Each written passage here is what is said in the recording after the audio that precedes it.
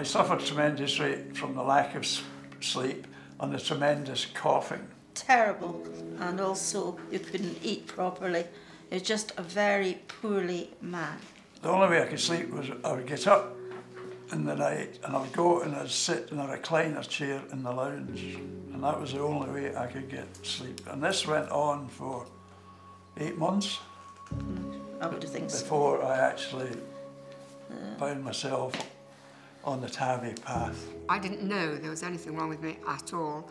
I was away in the Lake District on a walking bridge weekend and had a really, really bad night with awful chest pains, which went on for 2 or 3 or 4 hours. I didn't even go out very much because I just didn't have the, shall we say, the get up and go any length of walk. Might walk down the street a few yards, but then I would soon come back again and come back into the house and sit in my chair. And I suppose this went on for quite some time. I was shocked that there was anything wrong with me because I thought I was reasonably fit, had an active life, you know, played golf, everything. So I came home, I drove back and spoke to a doctor friend of mine who said, I think you should go down to A&E. They put me in a wheelchair and didn't let me walk again until they'd done all the tests. And that's when I found out that I had something wrong with my aortic valve. Welcome to this video introduction to your transcatheter aortic valve implantation, which from here on we'll just call TAVI. The cardiologists who carry out the TAVI procedures are committed to improving the service that's provided to their patients. We hope this video helps prepare you for your TAVI journey. So the aortic valve is the structure which separates the heart from the rest of the body. And that valve is a sort of thin, 3 leaflet, very thin leaflets, kind of like rose petals. And it's supposed to open to let the blood out of the heart, and then it's supposed to close to stop blood falling back in. Aortic stenosis is a common condition, particularly in older people, but not always, where the aortic valve, which is the main valve through which the heart pumps blood to the body, has become narrowed and restricted so that it's not opening properly to let the blood out. The most common symptom by far is breathlessness. Less common is chest pain and occasionally dizziness or lightheadedness when patients are walking or trying to exert themselves. Occasionally people present with a collapse or a blackout, and sometimes patients present really very unwell with advanced breathlessness and symptoms of heart failure. After the symptoms present and the doctor notices a heart murmur, usually with the stethoscope, then that leads to an ultrasound scan of the heart or echocardiogram, and it's that's the key test in making the diagnosis of aortic stenosis. This places jelly on the chest and uses the sound waves to assess the opening of the aortic valve. Now, if you've got any questions about things, then obviously feel free to ask any member of the TAVI team, and we'd be more than happy to help answer them. The aortic valve is the main valve through which the blood passes as it leaves the heart. It opens with every heartbeat to allow the blood to pass through, and then closes to prevent blood flowing the wrong way round the system. In aortic stenosis, the valve leaflets become thickened and deposits of calcium form on them. This restricts the leaflet opening and limits the flow of blood through the valve. So TAVI can be performed via a number of different access routes. Most commonly it's performed through an artery in the leg. Sometimes it's performed through an artery in the neck or through a space between the ribs. The most common way we perform TAVI is through the artery in the groin. Using local anaesthetic to numb the area, we make a very small nick in the skin and then pass the tube and the TAVI valve up through the main artery to the heart. So the TAVI valve is passed through the narrowed aortic valve. The valve is then deployed, the frame expands and pushes the narrowed leaflets aside. This restores normal valve function and improves blood flow to the body. TAVI is a treatment that's developed really only in the last 10 to 15 years as a way of treating aortic stenosis without the need for open heart surgery. Unlike in open heart surgery, we don't take out the old valve and stitch in a new one. We put a new valve inside the old narrowed valve.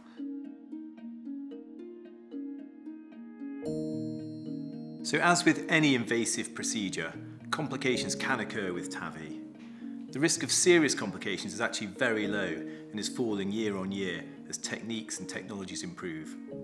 The actual risk for an individual patient varies from person to person, and the risk for you will be fully discussed with you by a member of the team. I think the important thing to remember here, though, is that the risk of not treating the valve and the harm associated with that is much higher in general than the risk of complications from the procedure itself. You should receive your admissions letter. This is an important document, so please read all the information carefully and follow any instructions. Admittance and preparation ahead of the procedure needs to be right, and this can take time, so bring a good book for any unforeseen waiting times. There are lots of reasons why timings can change, like emergencies and bed pressures. We know this can be frustrating, but be assured you will be kept informed. Once I've been given a date, I was only given a few days' notice, and I was to come, I think it was the 5th of September. I was told that procedure would take place the next day. There was a wait for the bed, because obviously a lot of people were having day procedures. So I was waiting around on the ward for perhaps an hour and a half. But I had someone with me, so we chatted and watched and looked to see what was going on.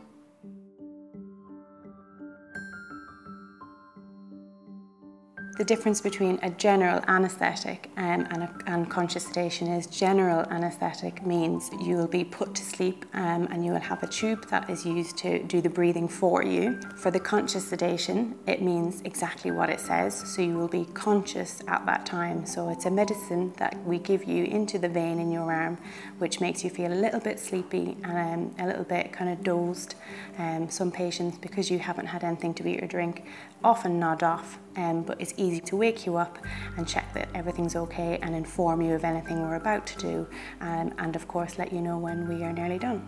So there are a couple of factors as to why some patients have a general anaesthetic with an anaesthetist or a conscious sedation procedure. Usually it all leads back to what's the safest for the patient. So when you come into the cath lab for your procedure, you'll be greeted by a number of people. They all have different jobs that they do individually. When you are lying on the table, you will have someone, either a nurse or an anaesthetist, who will be there to talk to you during the procedure.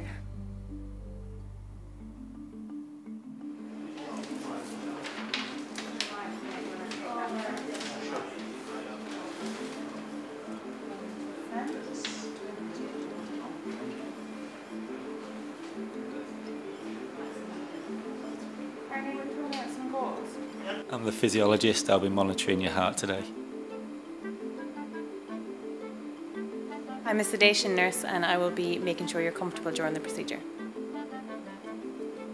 I'm one of the consultants. I'll be performing your procedure today. And I'm the second consultant. We'll be working together to do this procedure today. I'm the circulating nurse and I assist the scrub nurse. I'm the scrub nurse. I'll be helping the doctors with the procedure today. I'm the radiographer for controlling the x-rays.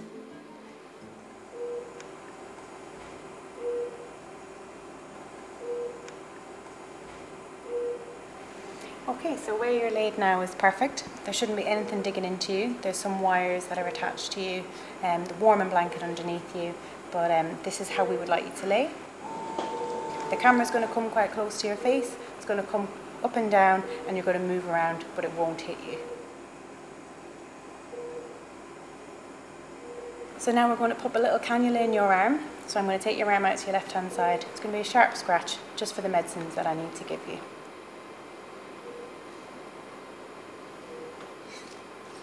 So the doctor's just getting ready now. These drapes are going to come all the way down your body. We're going to pop the local anaesthetic in the top of the leg. It's going to sting before it goes numb, but it'll make everything nice and numb, and then I can give you a little bit more medication here just to make you comfortable. Okay. So now we're getting started with putting the sheaths in the tops of your legs. So the little tubes that are going to pass in the top of the leg, there's going to be some firm pressure with the doctor's hand on and off.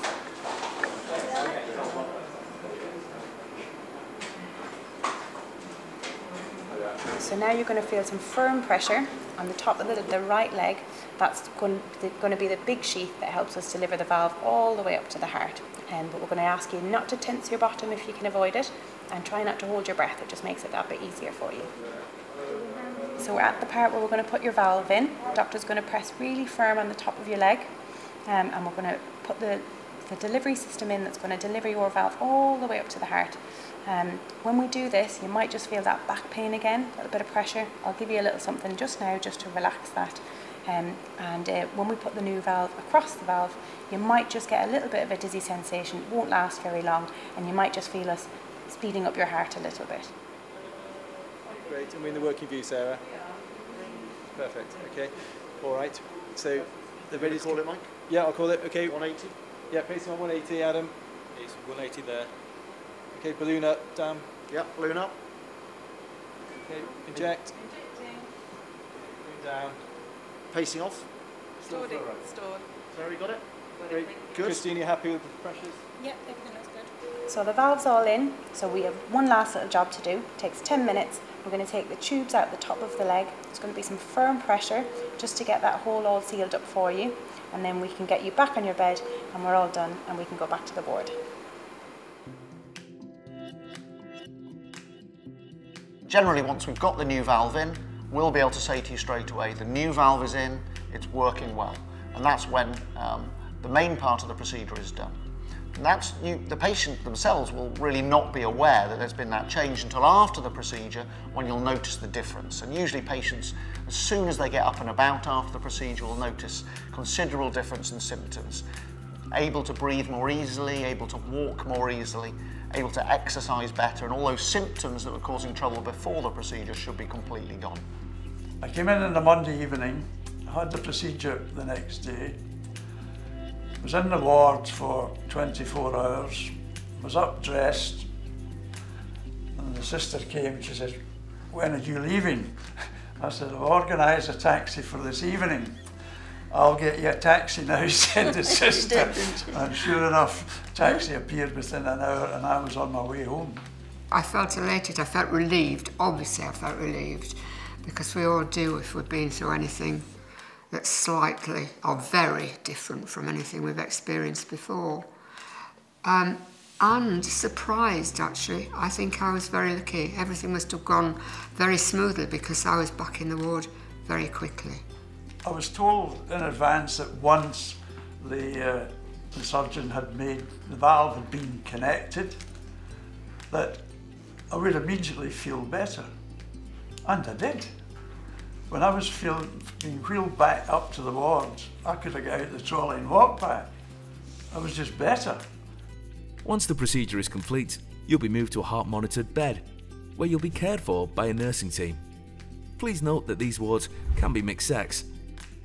We know recovery and rehabilitation depends on the individual person, but there are some similar experiences you can expect once you're discharged from hospital.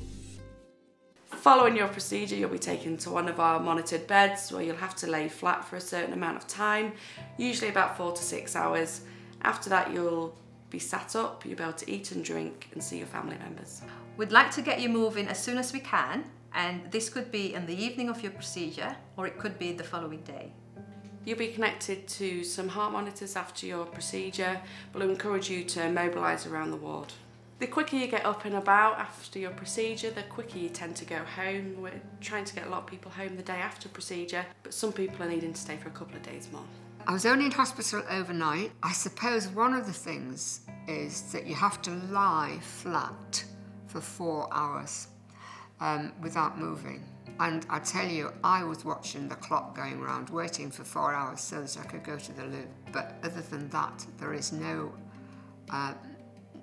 nothing to worry about afterwards. It didn't seem so to me. And obviously when they say you can get up and you can go to the bathroom, you feel a bit kind of, am I going to be all right? And that goes on a bit, to be honest. Am I going to be all right? My initial symptoms. I just suffered from a lack of sleep, suffered from being able to sleep, suffered from the fact that I couldn't lie down flat in the bed. And incessant coughing. And the coughing, lack of breath. And the first night home, I went to my bed and just had a good night's sleep. Got up the following morning and got on with my life. And for the last 2 years, that's how it's been.